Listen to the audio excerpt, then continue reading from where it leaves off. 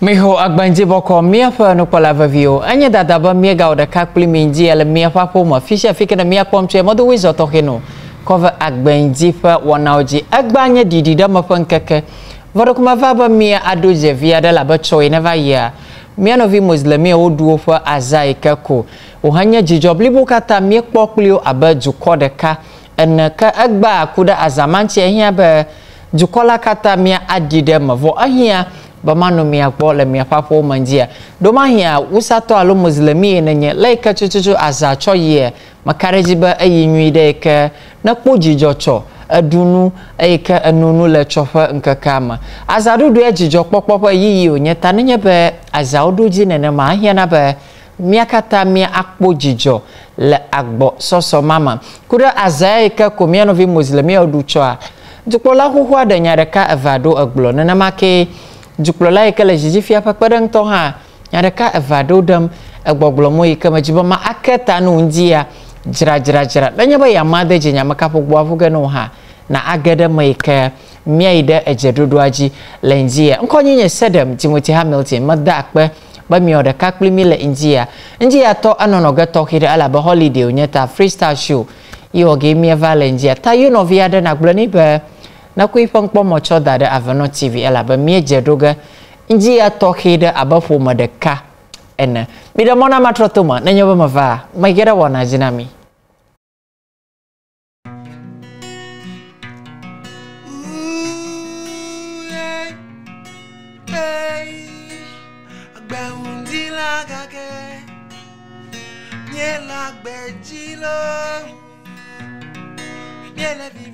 Vivi sense, l'AVENOR TV.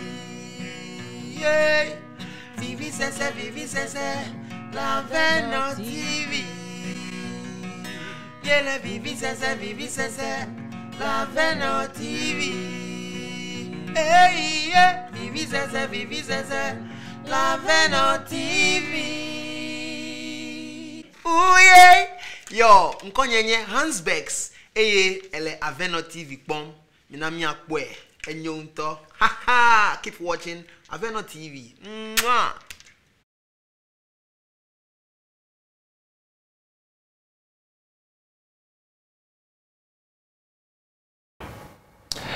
Madakwa na miba miele kulimila wanajinzia mija goma leke majiba ma akonya kbira daregbo afimi akpoba nkawenya tanya ike for form de tele jukoma ngwi kama jiba maglo no nje enye be magana ba maraka ponu na webe na kponya tefua agbankufujio maraka ponu na magawe ba awo e kenya kpomo ndia na kponya tefua vochoa agbankufujio ala ba yi mama ike na madefo kpombe awo ba mama nya tefua kpom vonku gbanfu aji yohana kwebe agbanku afujia na nyiba yento edokue maklome le yimde tete kpome ala ba nyatefo ya de ka konyana gaka lakpa yesu na gbo lakpa eje na hoyohoya ba chi okene aka nyatefo ya ko nu de ka ikonyana ta akwede jesie be nenye be ye kpo nyateƒe agbenkuƒudzia kefia be dze be na dzila kpawo kɔɖiza ne dexe gba etsɔna dexe ni tsɔna dexe wo ŋutɔ va tsi dzodzodzo le ɖokuiwo me wo ŋutɔ ma va de du afɔŋu na ɖokuiwo te na me dzi be magblɔ nu dzi abe megakpɔ ma ɖeke ƒe ŋu na be yina ɖe wɔwɔƒe o megakpɔ nyateƒe aɖe na gbenkuƒudzi wo koa nenye na o awo koa nenye awo na o ŋui ke ne kpɔ be ye be awɔ kɔ wo ya xei ke medzro be na wɔ megawui o eŋu ɖeka yi ko dze be na segɔme be amegbetɔ ne be nyateƒea dzo meɖina ŋu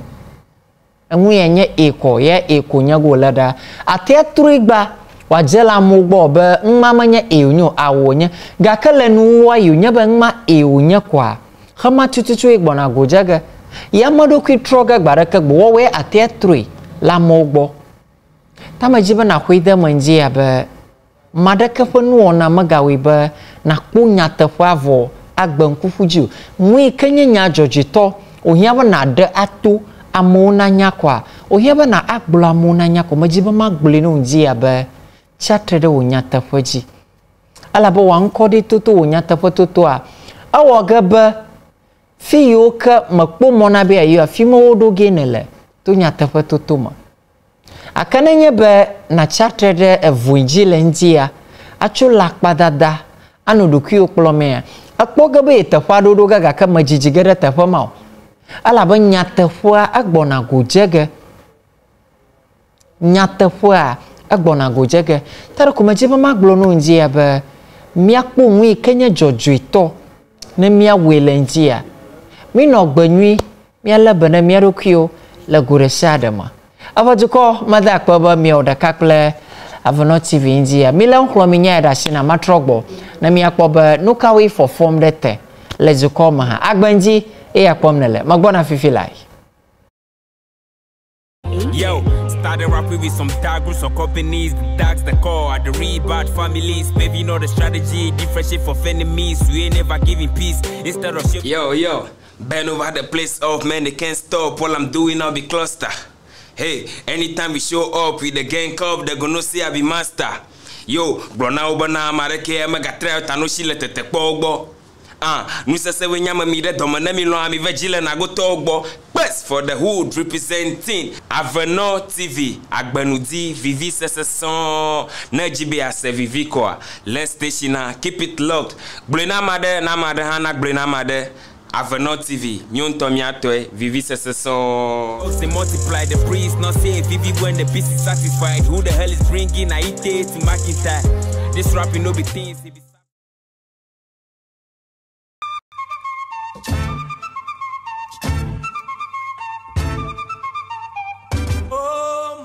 So novi mienye ba agayi de ge avai flag ba fanya de ke magalifio akpa kumia dana edifse enterprise fia senya drinya ya no kajiga na le mapogu anu vovovo abe aha vota o anu dami vovovo moluma dinane ke le edifse enterprise a chino no vovovo o le miagbo ami ke na shi chimi ke na za no mo kata wo le edifse enterprise ma volo a chile janle le susio kata wo le miagbo le edifse enterprise mi ama yo ka vama vivi nanami na edifse enterprise ice cream momo dinaneko atinwa fli acho faje ne dokio like o suku imefia oba gold green ho white va kpedem suku vi o kata mi va fle mi ho provision so le edifse enterprise mi fa si o kata ji didi epoto don kwaji ba o no vi ka stovia de la siu na ba ya flagba akodema va mi agbo le edifse enterprise mi de mi fa nu o kata ji ke mi koga no hotel pitoy o na vadra edifse enterprise mi la kachi anyijima mi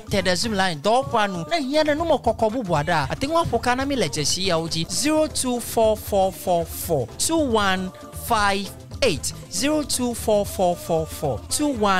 0244442158 edifse enterprise da lake fiasa luluita na jito nkudaba na pogeta ama gedo danko de miaji be last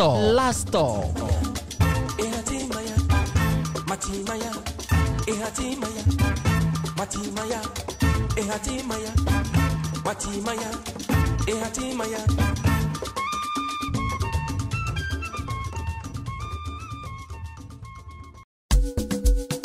So yo gaka adefulu air condition de katonyi de gbakle vable kwa mima gang sega la hwe amu ekona makwedim da aba chainsaw machine alo Nigeria top generator na avo magloni ba ahebo ida face the future with Hope Ventures tobo ava ifle homonu zaza le face the future with Hope Ventures a miedrana homon zaza vovovo aba ceiling fan plus standing fanu center table TV set vovovo aba Nasco TCL Media Samsung ple bubuao nana make decoder o uma dinana kala face the future with Hope ben na ole miagbo blender ole miagbo fridge o microwave oven o curtain post o hagbada air condition ple bubuao kaji menele na nye homon zaza kwa novi tegbagba na gada face the future with Hope Ventures miapo shop o ma ton le akachi de kala akachi si ye ama nana make o ma ve le Accra station ike de ka ajengo Accra station a tututu nana make de ka ajengo Joje station don kwaji ba na va miagbo a me de miapo nuoji kpoto homonu zaza de sha de ikajem ne le kwa wada ka klimi le face the future with Hope Ventures ala banyi majiba ngwi ne jore tonye dia gbakle ajia wa jode wo hajiu be na iko plengi chode ka kpede air conditioner ngula ko ya gboto yo gbo a be na kata ya dadi na me pojogbo a be na bobura jogbo magban aba mi lo emi kore jogbo mana kunyima va mbli bo kata go masemu ba mi adaga apple homon zaza votuo ha vanya halu emi chokuko manyode na di homon zaza do due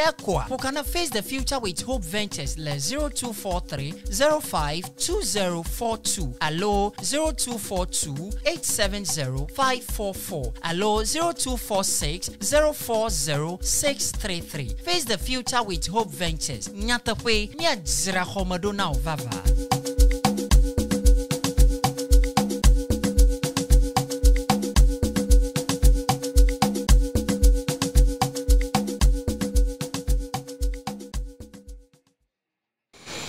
Akwana mi afara kula vavio mi zodan go mi akoba nkawe for form de tavieto nyaka glome juklo la ho aple juklo la kenele jijifia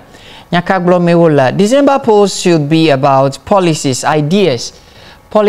ideas Dr. Mamadou Baumia ebana mavanzia mava aglonya enemi ba akwa kadaga mi ala le fakpa ve plebla vone apa jingu wi evama ahia ba yo chetre de enwa mavaji nwa mavama onyanka oba policies ple ideas nwi yoka woga na gbona ple susugo bu yoka koga na lave dodo yoka ta ekene detuma ekokoga ve ple susu yoka na adoda ba yo adeda nchunchi ka wadu jukwa edengogba jukla la pakparang toba nwa mavama ifa akoda ge miele abe Jumaviena. So the flag bearer of the New Patriotic Party, NPP, Dr. Mamadou Baumia, has stated that the upcoming December election should focus on policies and ideas. He urged Ghanaians to consider the policies, ideas, and solutions proposed by the candidates as the central points of their decision-making. Takwida kwa bale kama blina. Aba nanyaba nena koda kwa mwiko jaba na koi nyaba anyakao glomi maya yena da koda pa na nyakao glomi wole nkawe glomo la bane ya va yiwogele mukata ika glomo la tukula pa parangto His Excellency Dr. Mamadou Baumia aba na nonyi alam fudengunyi de akpoba nya glom maya na jibi ava da konade nya ya glomi wole de alam matututu ha afina ide akodafa anya glom no vima lady alama tututu ha afina ide akodafa. Addressing the nation during the ÄGBE celebration held at the State House in Accra, the Vice President highlighted the importance of unity and policy-driven discourses in the electoral process. Takbida kwa achoi ko nogbada shi talking nam le mianovi muslimi opa asai ko du chonava yi eke wo duile kaka magodo eke Ghana miami kpogo malema eke wo organize the State House fime oglonya yo kata le choba anya ye dada ba Jumavio na lankude enua mavoya nchi Kenya policy kle ideas so afiwa ide akoda po ala benena fangwe ya wa jie yo acha tredu ike atujukoya marakuku anya ya milin nya nemva vida ala ba na mi dakovo December 7th yo do amajiji make jiaduga yo do ijiji le January 7th 2025 magatrotroga gbo ava bia bade anya yo ka juklola pakparang toglo ahonya moda malo anonyi bumanchi afiva wo chia ha ala ba make chia ga na la mame miakploge aiden goy abedukone mama egbona nyinoge around the affairs of this country ta aleva vie ba miawo cheche anwinto abeleke juklola pekpereng tok blom ni yen to hanya oblom ngba odom susu odom da nyamanya na be eto yo ke glomola ye anya nwinto e ka na chole malo alo nyamanya na be His Excellency the former President John Dramani Mahama to yo ke glomola ichoga na lalemo itema gboglomba na lenya ya vevide nya ke glom juklola pekpereng to la na koda donama na mi akpoba nyatafake adul amha. We are one people, we are one nation. Juklola pekpereng to aglunya echo aba amade kaw ko mienye juko de kaw I ko mienye ta aleva vie ba miafanya nanya nya de ka Dr. Mamadu Bawumia ye peace preaching le chofa nkakama ba mienya ne de kawowo aba juko ene hana Ghana juko apa ngogba yi nanya ba juklola pekpereng to dogofie ke agboglomba tomo fafaji mele amade kawe mienye jukore kawe mienya kanya ba miakwi de jesie ba nyatape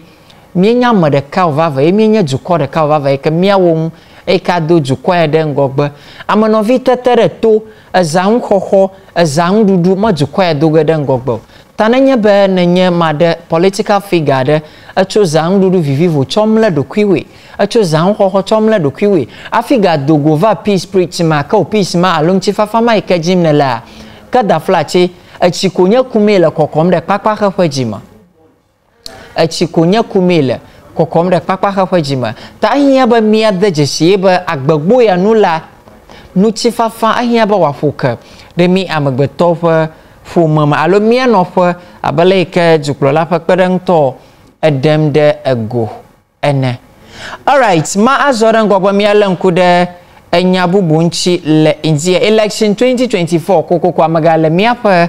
akọ danya oji Mahama promises to lower Hajj costs for Muslims nanyaba miese miapa gbendi nya jojo India makareji ba miese nya juklola hoho ayi gboglomba alaikako nanyaba mianovi muslimia gamade bawa ida Mecca ava ogbadodora toke ke acho bubu toke mana Prophet Muhammad ameka jodona gbetona de ko dona Allah ekenya mauga gavli agbo ova onene fa konwe ya agai ko kana juklola hoho abaye pombe aga agbo suma pa alonya nweka ayidaji the previous years awa manye neneme wono gaka katava yidaji tananya ba yeva ye gbokpoga ba Mecca yiya yakpogbo ba agaji na didi Mecca ema kpomiele osuna gbo alegbegbe anya tafe kemianovi muslimia oyina ava wona gbadodora toke ga dana gbegbogbo kple nyonyo wodo kiuma ai ka deje shi banya tafe muslimi emanye vava gaka nwa ava zutabi ke na be Mecca fia awo ajaba na flo khato mo fu da fla cha flo ngo mo fu alu tara kpere nwa jira afina tengu aide Mecca iglom juklola pakpereng to ada fla che juklola ko kwale ba awo ma yoji daga abeju kono tananya be eva yenkulagade nenapa gaiko khona afi na de Mecca yenkulagade enchi. So the flag bearer of the National Democratic Congress NDC, Mr. John Dramani Mahama, has pledged to reduce the cost of Hajj if he is elected as president in 2024 general election. The former president highlighted that the current Hajj fare, which is set at 75,000 Ghana cedis, was expensive, thus preventing many ordinary Muslims from fulfilling their pilgrimage to Mecca. Takbira kwa juklola kwa gboglomba adruna muslimi gede bana afotrola yoide Mecca ava ovosa acho akpeda dane ala gakada leika ko uhoshi vujo ya mafufa nya mavarere mota awiba magada matino e Mecca manya tapo nyeka na atofo akuchi na ngwi maklare jima abaye yina ika na chiko wiye moji ya no ajijinto ya mavudogele kaka agaleva hoshi tawiba amagade mayoka jijimba yano alhaji pakla haji atoma o matino ide Mecca avawe bado kocho by force dan kororo kijiba alhaji avo afio yoba alhaji alwa yoba hajia ajeba na ade Mecca agboga ke nyaba Mecca avazu atawi dede atoboita on hado kuna choga ko ana bura khoma huwato poto dugoko kadan korado kyojiba enya alhaji tajukula ho John Dramani Mahama gboglomba nanya ba yeva yenkulagada nenampa nyamanya na ba political campaign message ko nya glome woleo kaka mi akpo ngogbara be leke ngogba na no ha na nya bo mon kpokpo sushi no woga plema wogo ha mi le jukwa make mi akpog Madlan kuda nya jojo bubu nchina milenjia go to court. I cannot retract the truth statement, or I cannot retract the truth. Ablakwa tells Freddie Blay. All right. Tak pira kwa apoto Freddie Blay inye former party chairman NPP Junior Haha ye boglomu fiaba ye gbagbajage ke akpogbo Honorable Okujeto Ablakwa Kenya South Akpakpo Manolane Noptong Towa anya ide ko glode yenchi awadenya male to me pianta dum de gbo kaba kabanto afone chone ya wadenya male to me ke waga tro agbogbo ava no nyi de nya jojo do fe ka oyona ba media general for aloje kenenye 3FM ai ko no nyi reji agblo nene fo nya ele TV3 do fo ama waga gbogbo atro adenya eletoma anyake Okujeto Ablakwa glode Freddie Blay magwana ma akhlak badashi enemy ka wo elemogaji mi akpokon Samuel Okujeto Ablakwa, the member of parliament for Northong, has challenged Freddie Blay, the former national chairman of the New Patriotic Party NPP, to pursue legal actions, asserting that he will not retract his statement regarding to Freddie Blay's alleged involvement in acquiring the front space of the Labadi Beach Hotel. Takbida kwa mie siva yi kemie glele nya jojo moji klempo moji jigedebe sniti kenya jukopa dopo raka wo jukopa hotel alo madruja pe kenele snit man koma wo do wo dram ai ka Labadi Beach Hotel halema alaba nasabubu ikadama Honorable Okujeto Ablakwa lede gwinya be yeseba alo yakwiba nene fo Labadi Beach Hotel ya fo ngogba akata wo drene afoto ekoina ba Freddie Blay ay kanya former party chairman NPP Junior Haha yodra Labadi Beach Hotel ya fa nkuoma katana alaba anonyi de TV3 nya jojo do fa ma ye wo agblunya ya kay kanya dogwa magana no gboglomba aw nana fa nya no lama vava kama jami abajukono alaba mia fofo ikakpo miele TV aji nkuma gana egbla adun di fodo Freddie Blay agboglomu ba awo anya yala adifofo amankwe tane wanyo Okujeto Ablakwa kaba nto nkuma kula nkuma dogo na vada nyama to ama ala banya tafare kamalemu ajeje ma ba di fofo ye fanko na fifia Honorable Okujeto Ablakwa Kenya South Akpakpo Manola na North Tong Towa aba maglo na Freddie Blay nji aba ayam gbagbavi ye manyama daga to magba e madaga to macho ala ba mara kama glo na nya tafachua aga no gboglo me de nyama le to mo no de lakpa i ko glo na ba ye maglo nyama nwido alo e di le to mo ba ya to nya tafa Freddie Blay na no gboglo mba ye never di le to me ye ma ogagba ye ma ogacho na onlo a na klo ide honfa Okujeto Ablakwa gboglo na Freddie Blay lo a na klo ide hon ala ba ye nya tafa ji a ye chatrero na nyabo lema vava ba afle Labadi Beach Hotel pa nko mafuma alo maflio ka le ka ko challenge oba na ida hwonwa ida hwon na hwon na gadama mia kpoba flilo alo maflio na fi ka nyata kwala ka mia kata mia kwe abajukona ala ba Okujeto sha ko kareji ba anya ka ye glo ya iji ko chatrero ye magbo na daga le tuamo tanu hana kwe ba nya glo mo la na Freddie Blay na kwamba anya ka glo mo la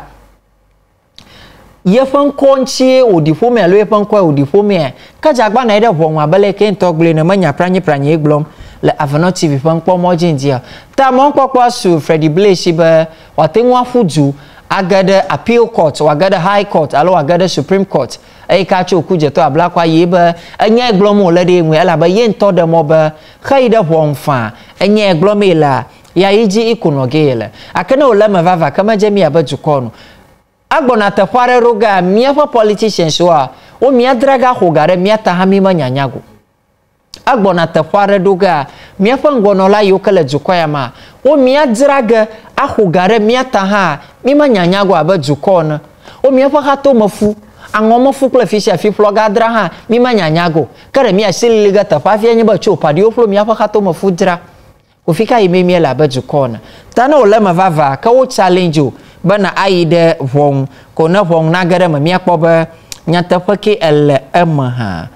All right, me dan gogba mi allen kuda enyabubu mi kamia no gbansrofa mi akpobankawe for form that tele mi apa gbansronya opa akpaji ha.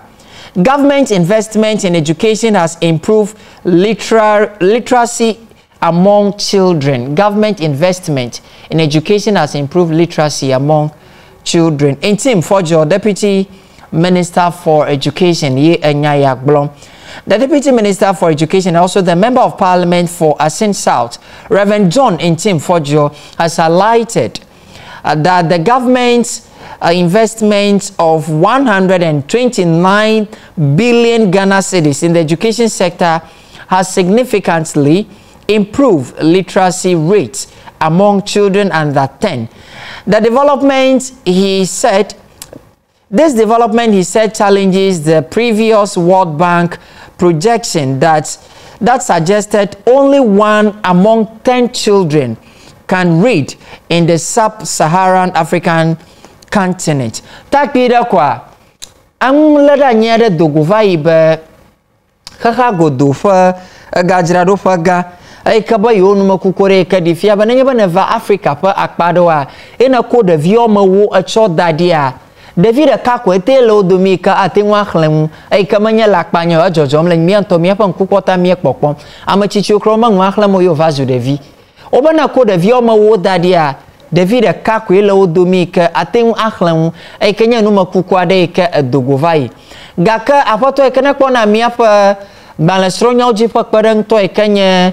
apoto John Fojo Igboglon fiaba jidudu fa dudu yoko va vieto afu Ghana gbonagbo ekenya Ghana 129 billion deg balesronya ma va vieto la basic level wa aweba sukuvia fa tagbo fa dollar la kata azugbare gbanya ale kako achana nglonto open korek banleji ha ajabada china no gagama mono blo ma kpoga nyiro ola wa chuchunku ma kan ku via flon ku repa go katama ha wi ka chuchuchu nya na nglorek banleji a de fi mo kwanje sideme yo mi afofo ya ba fifia jidudu fo dudu toke ko kovi afu garek banlesronyo ma awe ba de via o te ngkhlam de via o va vieto sukuvi o kala gomeje sukwa ma ho cho afwo kaka ha ko gbona fia lo cho khwabe afton afon kovado fwa devi mawa na kpofia ajikwa ajo wo mukhlam alegbegbe nyamanya na devi mawo ha yo kala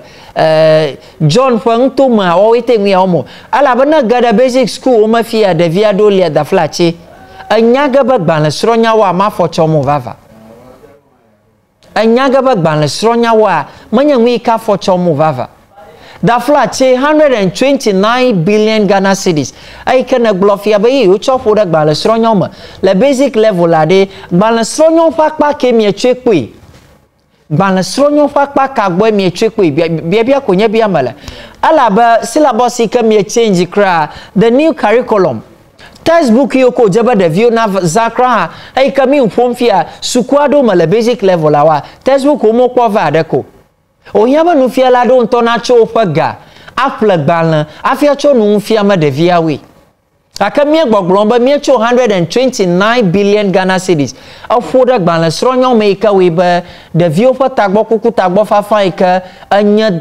tadwina jilova ya ngokata ncho dokumajiba ma bia deputy education minister ba o nto me ancho lalo alo nyanto me bia konya bia malenjia ala bangwi yo kata ka glomela dokona jajama bagban manya na manchila domo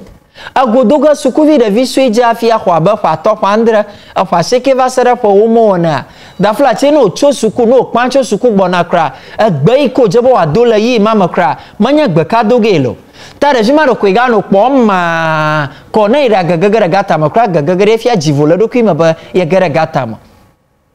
akama ma oglomie lebe fifi ajidudu fo gada mata awe ba miavia wa ofata gbo kokom odo toka ofata gbo we kokom nanya ba mi fo gada gban sronya ma le basic level vava afi choki ko wa chofi nwi tati ha teacher omo kpoma nfia me le suku homo akplo zikpi ka ji suku via una no ha o ma pe no noju de via no kpaji wo pa me fin kata obo ofa gojo wo da gomano akamie blogblog ba mi gafom da gban sronya oma 129 billion Ghana cedis agavie nyama na nya ba mi fo gamada gban sro nya o matututu a ka je ba trotro yi ede na vai na nya ba mi avi o patagbo na da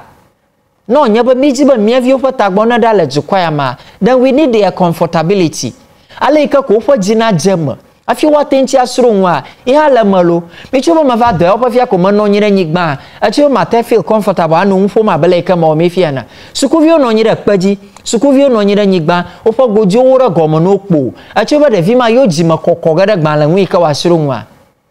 yo jima ma kokogere gba la nwi ka wasoro nwa ye o ga de vi ma yo tagbo iga ava ifa aba vu nwo chinwo na yo tagbo fafa ga ba gamchi ka la gbete na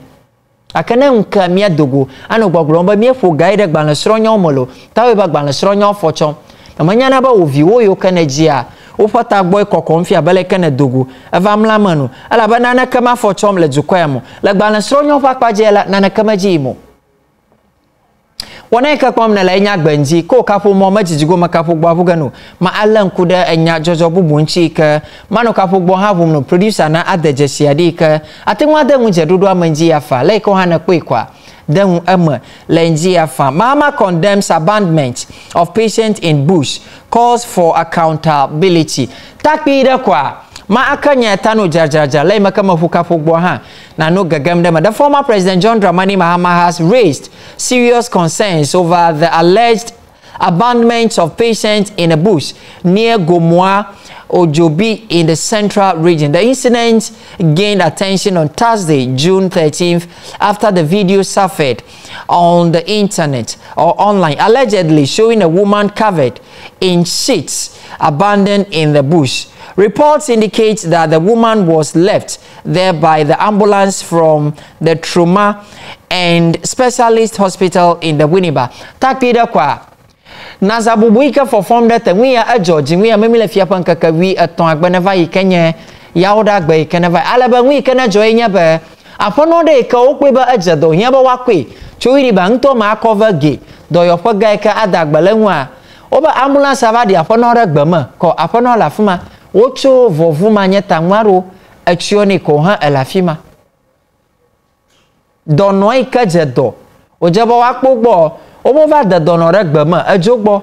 a bama trust do yopa alaban we ya ejuklola kokwa John Dramani mama nfon kukundam be ma anyu ma miaji daga bajukon akabo gbala fufu atenu agarema mia adoje lenji afa ala mababi holiday dunga ka ahia ba mia do Ghana poje mia kpobaleke ya mia we na jukwa na aide ngogba takapoje sia yema ele TV aji wa atenu adem ejedodo ama lenji afa akpaji. All right, madapa ba miele miak bolenje mida mona ba matroto ma na magwa mi gara wanaji.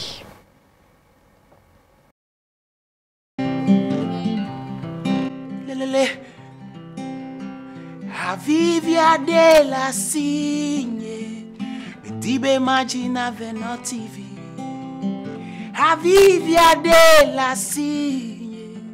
Medibe Magina AVENOR TV. Agonami, nkonyenye Sera Music, mekpona AVENOR TV, hesiayi. Lelele. Akpanami AVENOR TV no kwala obami ekponami gba ochogba kaka majiba mia fowona no woma ekemi adolo AVENOR TV ba mia no fovaji bejagbe tajegbaba adolo AVENOR TV ple 10 CDs alo gajoma wo peko to miafa jesi kanya 053 458 1877 053 458 1877 no fi okale togo miawa miatem adolo AVENOR TV to 79397939 mina miafa wona no woma ba AVENOR TV naga wudo au alaiko omefia.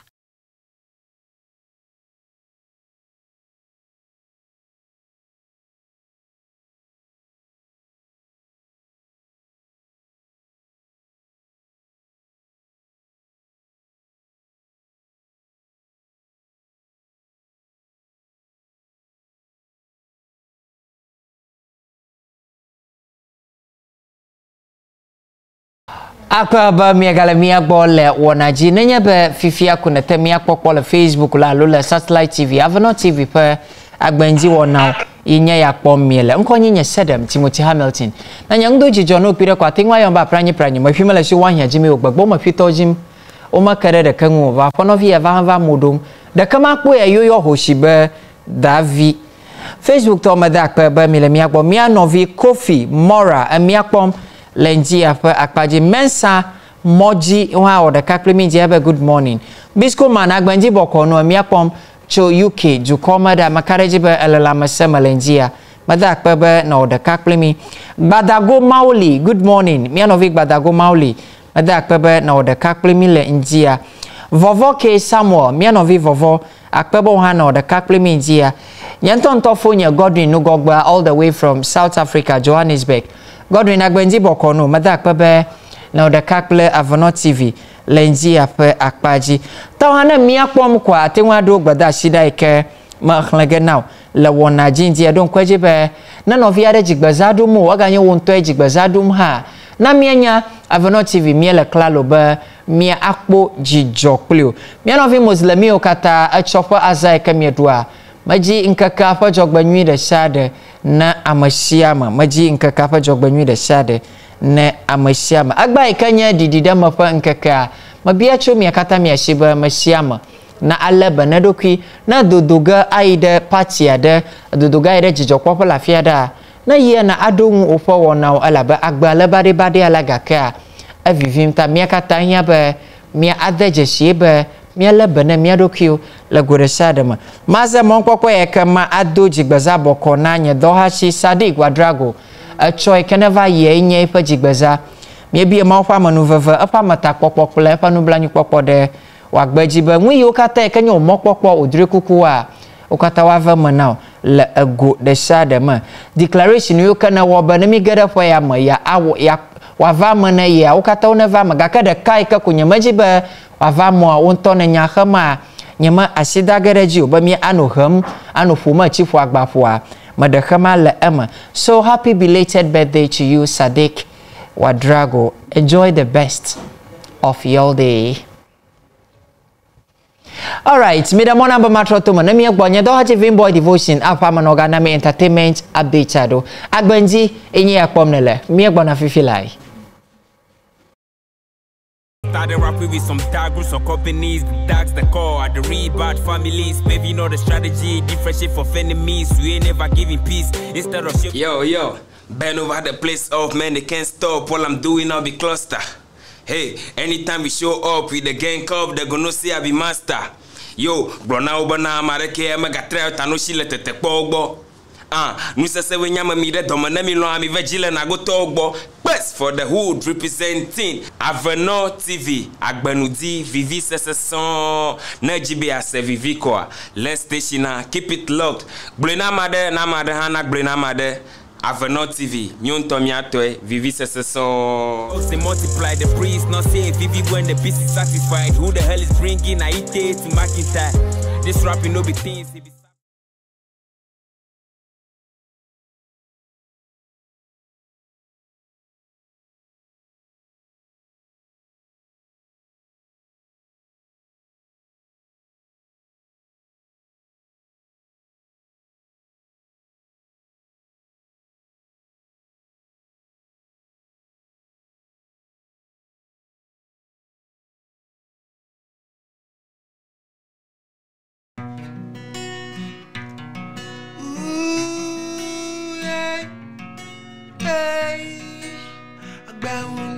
ÄGBE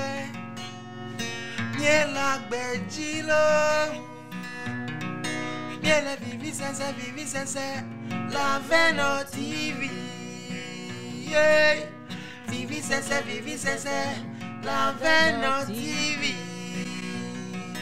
Miele vivi sense l'AVENOR TV vivi sense l'AVENOR TV. Ooh yeah. Yo, nkonyenye Hansbex ele AVENOR TV pom minami akwe enyo nto haha keep watching AVENOR TV.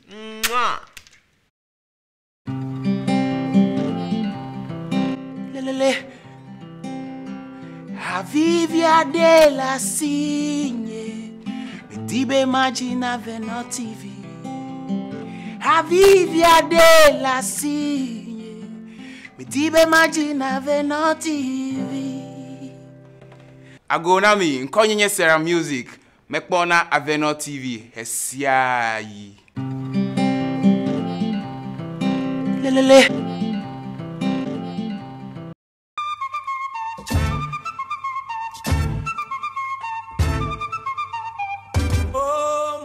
So novi mienye ba AGBE ڼDI avai flag ba penyade ke magalifio. Akpa kumia dana AGBE Enterprise. Fia senya drinya ya. Nuka jiga na lema pogu. Anu vuvuvu abe aha vota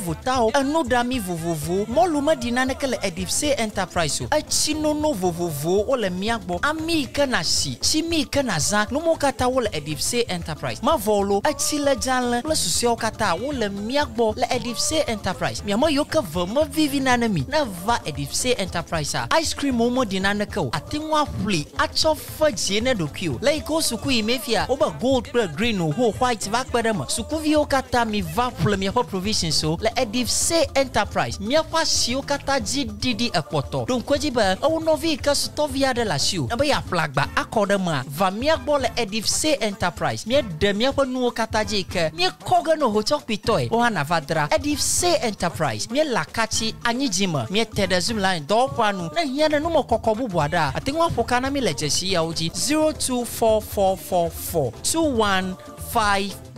024444 2158 AGBE Enterprise da leka fiasa luluita na jito nkudaba na pogeta ama gedo danko de miajibe lasto Matimaya, Matimaya.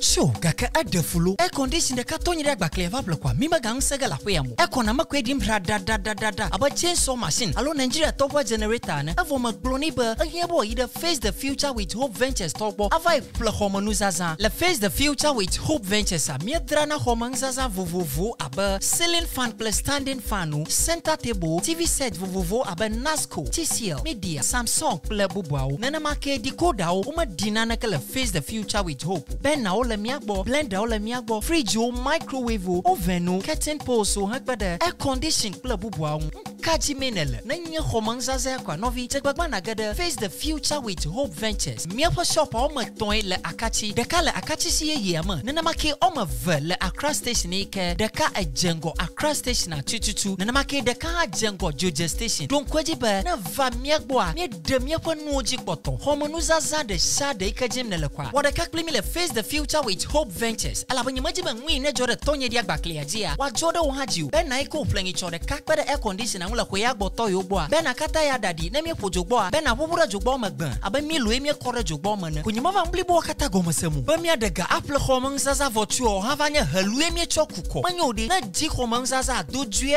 kwa pokana face the future with Hope Ventures le 0243 052042 allo 0242 870 544 allo 0246 040 633 face the future with Hope Ventures nyatapwe nyajira homado na vava.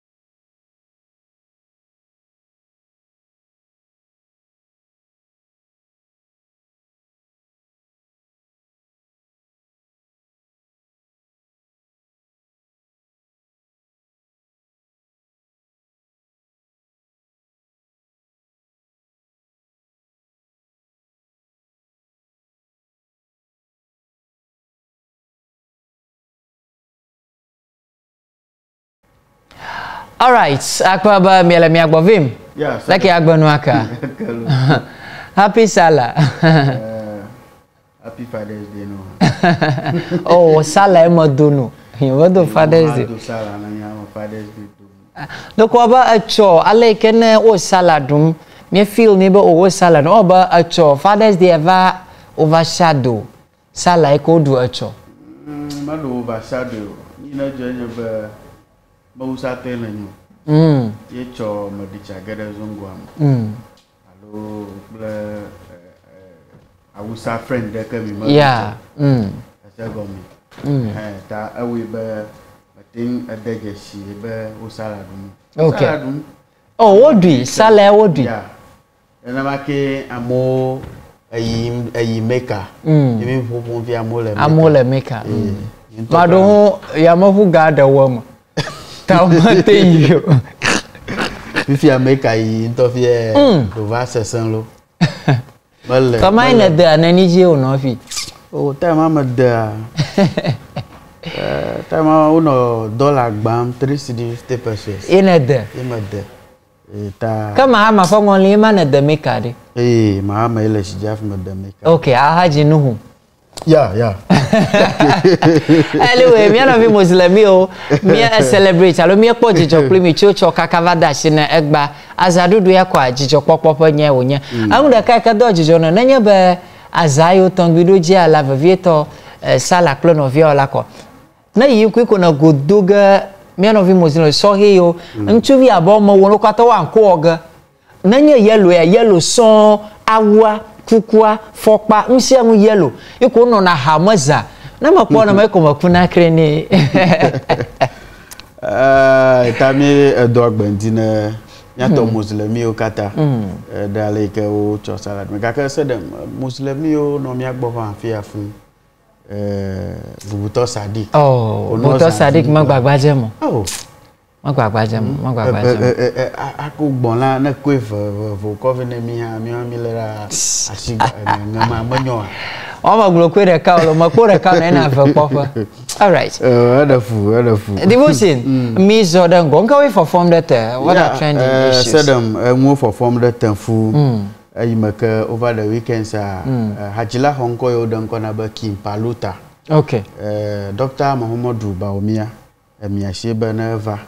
alabo yidagbo paklo no achado dim kwa ana ogbomba amagado no criticizing banke jo afi ayi adon kujiba kimpaluta afanya glomila la telesa Ghana Music Award kami awon choda ka ye win new artist of the year. Yeah. Ta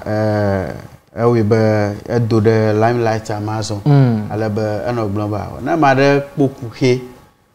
le fa Dr. Muhammadu Baumia boyi nua ka fia ba tamala man vo I endorse it we endorse Baumia. Yeah. Ta ye we ba amo anfom manya fima yiyi anti amo ai ka ugabe da sireji ba na yakoda fo ye na dagana ye we ba amo anfom. Yeah.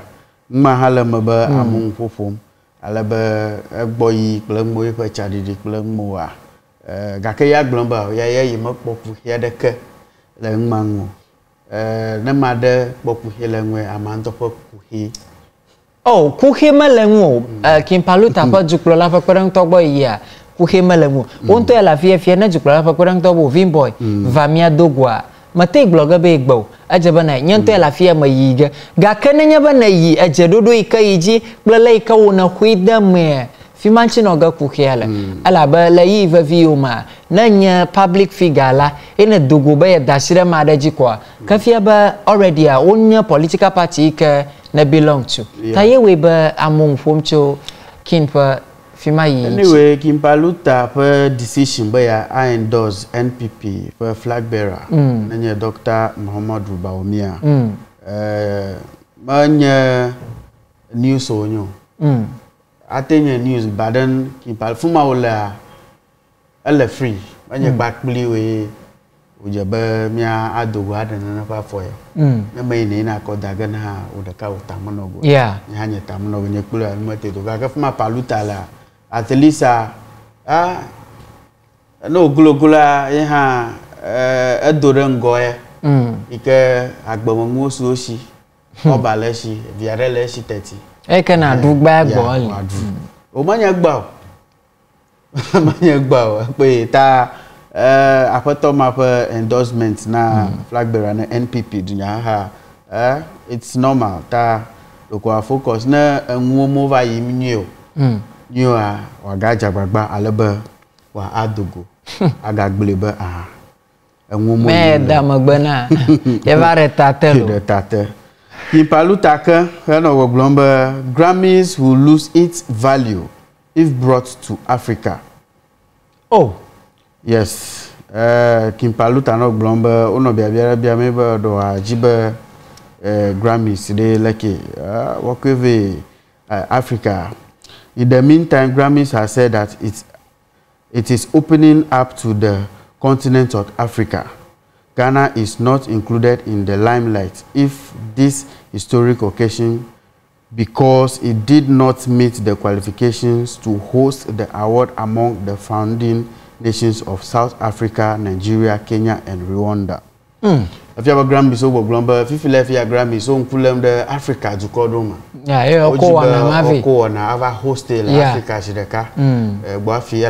From a very long time ago, no na mama. Yefu du kom. Eko no omle. Gaka fifia okpoma awo anyoba yokweva Africa continent aji. Because yo gaka Ghana ma qualify. Okpo juado. Yes, ole nkude Ghana ma okpo de sheba awo. Ghana ela qualification mama suwo shiba. Ma mi ate host Grammy. Mi ma qualify. For Nigeria qualify. Nigeria, ole South Africa, South Africa, Rwanda. Ole nkude Rwanda, ole nkude Kenya. Dukoma wa ole nkude ngbo fine. Dukoya wa o qualify. Kenya qualify. Jimmy ola. LOC ke you I think a host na Grammys ya. Ma ba ajaba the first space. Grammy amanya view. Yeah. Bele ngbubu yo ke wa hiana. Da Kimpaluta no glomba ya ba ma de kai na ye ma da shida jibe wa ko na pa nya we Africa ni gbaje. Oh, wa te akwevi. Ala ba yo kweve no kweve Africa ni gbaje a. O ga ba artist aro yo kana la fia jimba yo ad chai fu blochi have experience Grammys la fuma ava strong do wa na wona na makwa muga yi ga ba kwa David Kliko ma sia ma we he ko Grammy te fa ko ta yewe ba wo no jeshi da me ba na na panyi ya ma dejo ma juma ka Ghana te fa le miaside Ghana National Cathedral Gama to me la me te host Grammy la fuma Cathedral fika me to me te host Grammy la fuma ta no kweve te fa le Ghanaian musician Kimpaluta believes that the Grammys will become less valuable if they are brought to Africa. According to him, in order for African artists to travel outside of their continent to accept accolades, he thinks that things should stay the same. Kimpaluta, who shared his opinion on Accra-based United Television, believes that if the event is organized in Africa, the big music executives may not be in attendance, and that will not argue well for artists who are looking to catch the attention of the big label. Tanya ekegbo mulema anojeshi demeba aw. Nanye ba okuve Africa ni gbajia. Ma iga attract amubo wa yi. Nana ma. Amagado you kana la music industry ama le hihama godoa ba wa va ike onha na chogana na yi na ve na ba ten to go problem ma ambeka link ado exchange contact ado mana na no gota ya ba mo de kana yi pomba aw no gbojidi opoto ada Grammys ya ala ba manya fafa nwonyu na no ye fublochia na yo anu dede na o le nwu ko na kafa na yi na va kpo ntapa ko na de ko na cho picture ha ko nye ba yes o ha de ko ya ma pa Grammy enwe mo va ko director of a film de pa David Kliko ni la ko yo ni David according ha Westphalia hon kanka o kata we get a Grammy ya oye ta magava ya ba da shirka Kimpaluta said of that how about when you recover do not perform that all right le ndia akpaji alaba mi gagblom mon popo na mi upcoming artist alo underground artist to but vibes on the VVSS show if you have vibes we are vibing with artists le fida VVSS for show g ikenanya Friday so da anyo pa ba na nya artist ke ho na jibe ye pa hajiji po na amono de jeshie ke je bagba alaba na agadamiaji plus na adoje plemi na makin na amu mi akpon le Facebook fia yes ta na mi akpon ma yide Facebook na ba search Vimboy alo Wayward Vimboy Wayward Vimboy alo na check Vimboy devotion le Facebook and na message la fuma kwa we'll take it from there plus suba mi our arrangement mi our do akpeda ba leke mana wa fi ava wanaji all right ika ava draw hajiji po na wa ta alava vie last Friday me kwale ke Hansbex no fama okay yes hajila ke na ji toboli nya plan lo nye lo toboli Hansbex el no fama alaba ipa hagbe yi o da go ike na anye ali mama he da go ike amachichi o mi strong nyi choma fun sadam nya ba jong dede ali ba ma bio na nyong de jong ali de ji jona jino anyo na yo nya kpona ha jona jina so awoni ba nyong pa li ma chu na nyi de ji mama trana kple alia adana fufu tutu ma fia kple ji ma domi fifia atengblo jong dede nyong po jong dede ko vanye nya do na de kai ma na gblo nya kama ko ma nya ba awoni ba akpe ba model alia kple ji ma domi kana kpof ma ko nyi ba jong da penyi avalia ha an da kai ko gawo na nyeba adana jeje ma to khere nyonwunchi lo fang duduma na ma da jong nwire ko do nwuna ji a akpeba no vai ko nya go amaya nyonwinyi ye kra na nyong da jong o plesro mi la pama no zo mu kra jong wa do ye no no isa do mu ka wo ga ba you get activated o nchuo agagagara gbogbom o ba ya le nyanwa ala ba nyi cho ali mama fa hagbe ka Hansbex jia we be mi strong amo yo la oyo o ba jongwa da deja na yo strong diko yo po jongwa da ntokra do yo no na fire ma achipolo so ntoko na ta ejibra ba gawe bojiri afi